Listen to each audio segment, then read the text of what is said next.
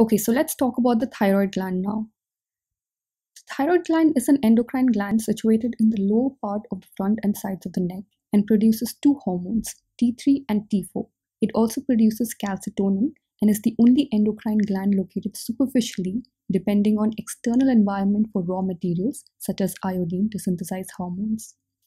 Now coming to its location, this gland lies against the vertebrae C5 C6 C7 and T1, clasping the upper part of the trachea.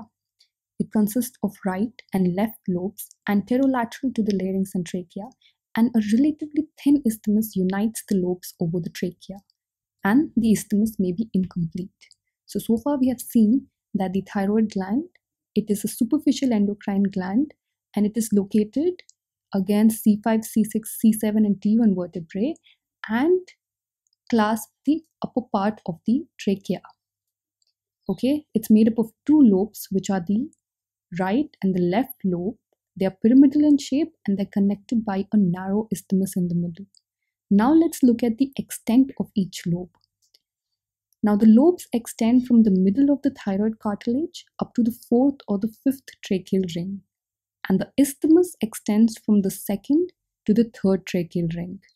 Okay, in about 50% of the thyroid glands, there is the presence of a pyramidal lobe, which extends from the isthmus superiorly upwards.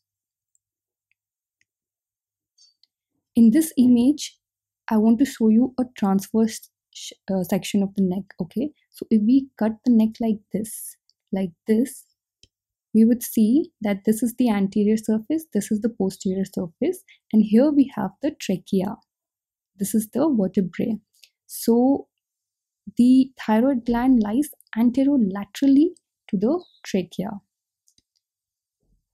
Now, as I told you, it's consisting of two lobes and a pyramidal lobe.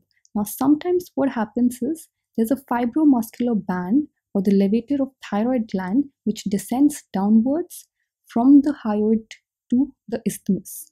Okay, and this could represent persisting distal end of the thyroglossal duct.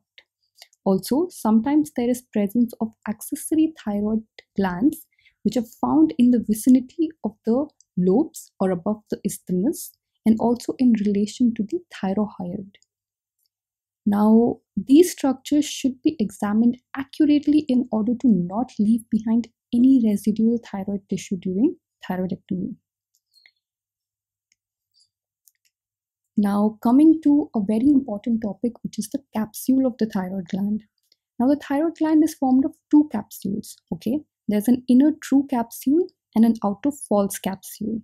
So the inner true capsule is formed. The true inner capsule is formed by the peripheral condensation of the fibrous stroma of the gland itself.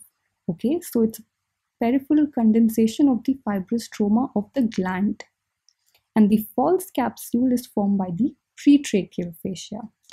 So we know that the neck is surrounded by the deep cervical fascia like a collar, and it sends certain extensions inwards which enclose the different compartments. So the pretracheal fascia encloses the larynx and the trachea and also forms a false capsule for the thyroid gland.